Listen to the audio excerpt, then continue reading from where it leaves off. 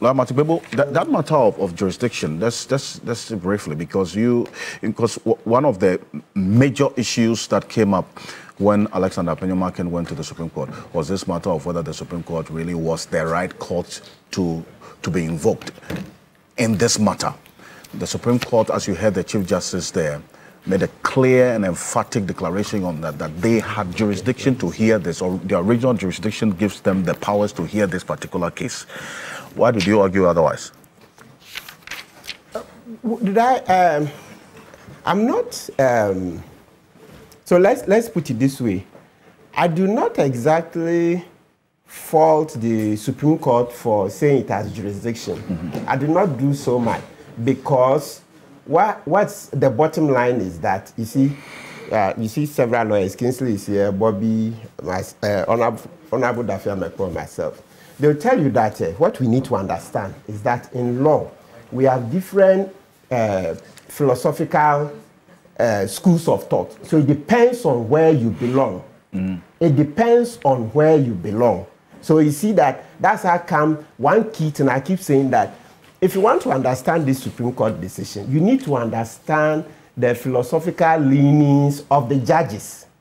So this thing that they have jurisdiction, it belongs to one school of thought. So if you don't belong there, so if you are literalist, you will say, oh yes, they see that, one person says the actions of the 4 MPs are not to take effect in this particular parliament, and so they belong to the future, right?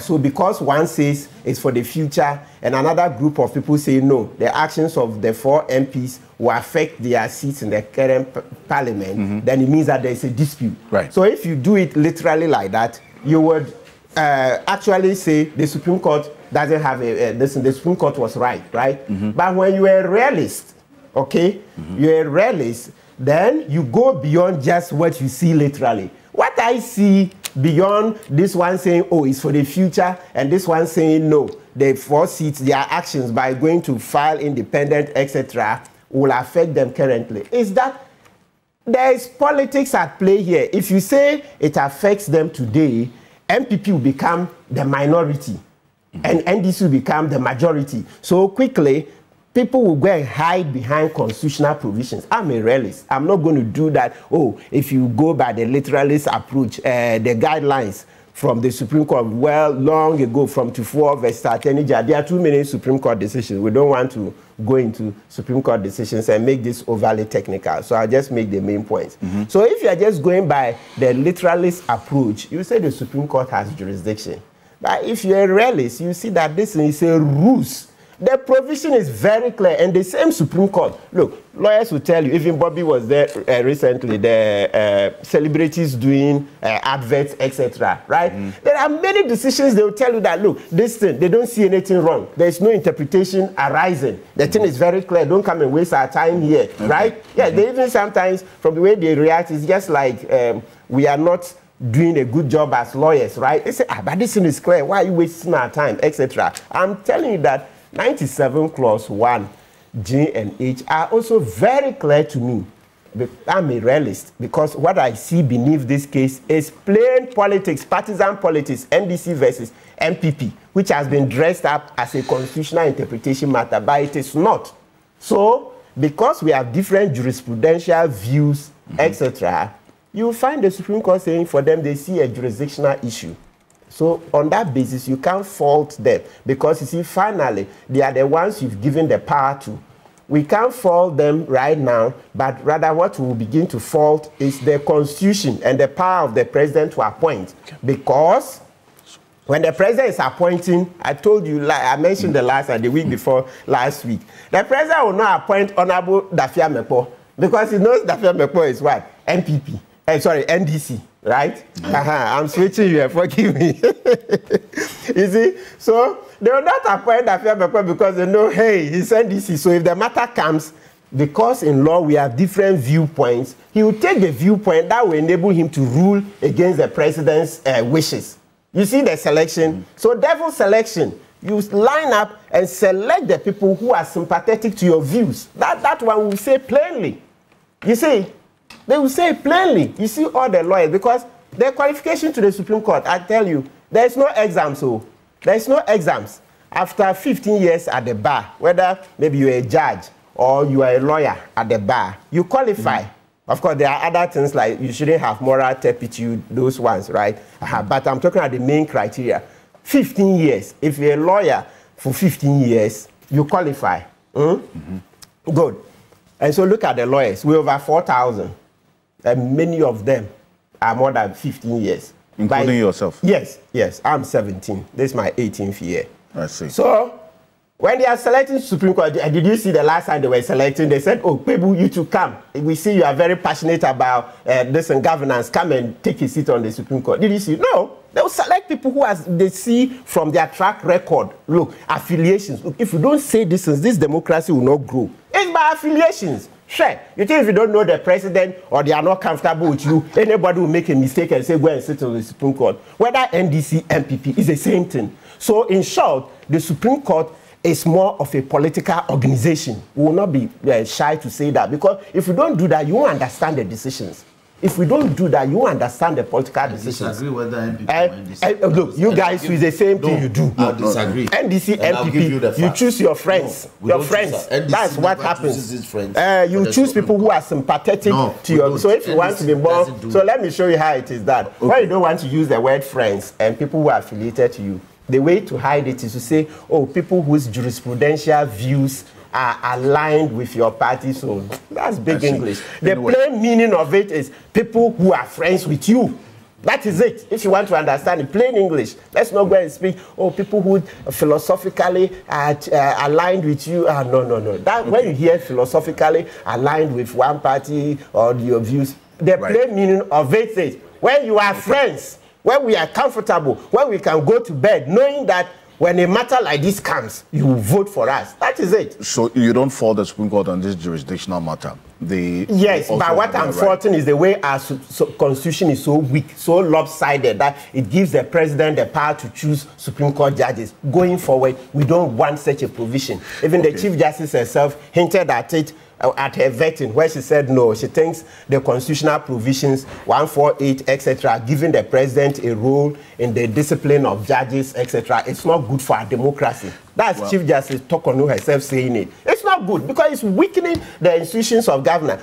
Because look, if you look at a constitution right now, the way it's modeled there, it's like you buy one, you get one free. So you get the executive, then you get control of the judiciary through appointments.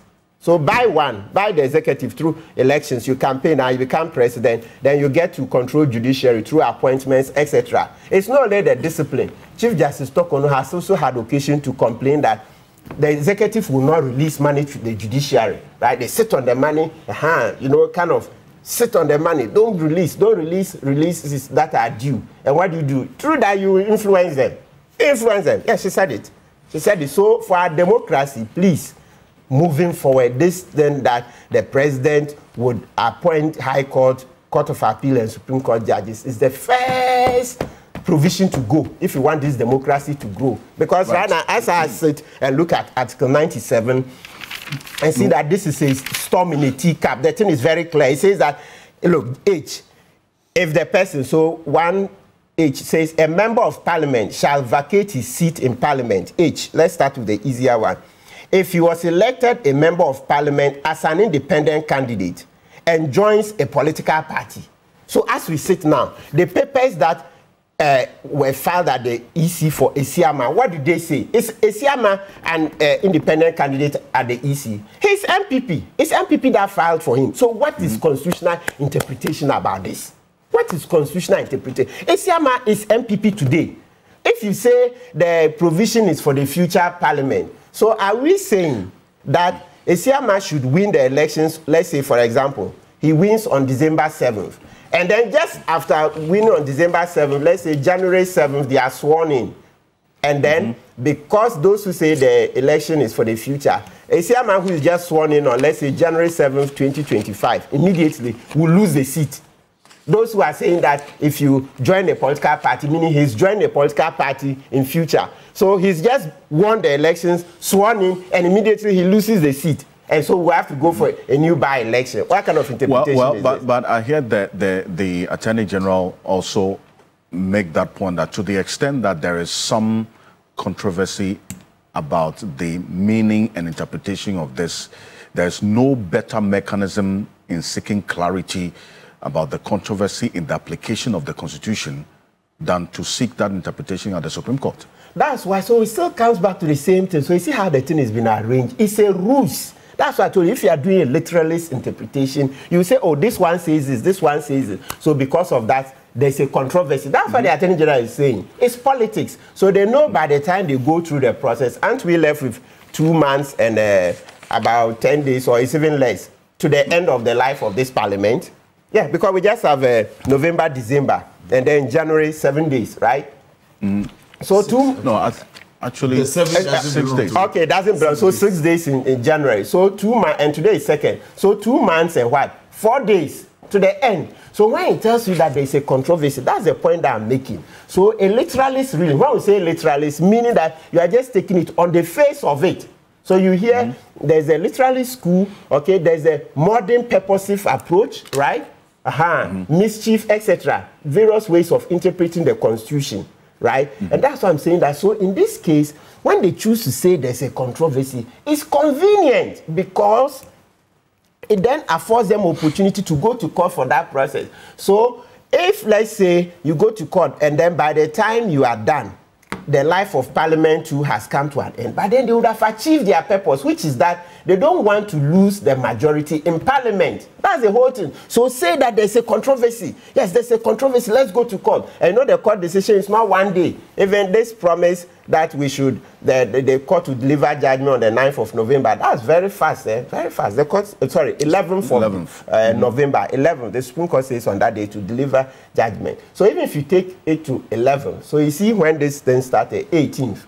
The Supreme Court gave a decision on the 18th, right? Of October.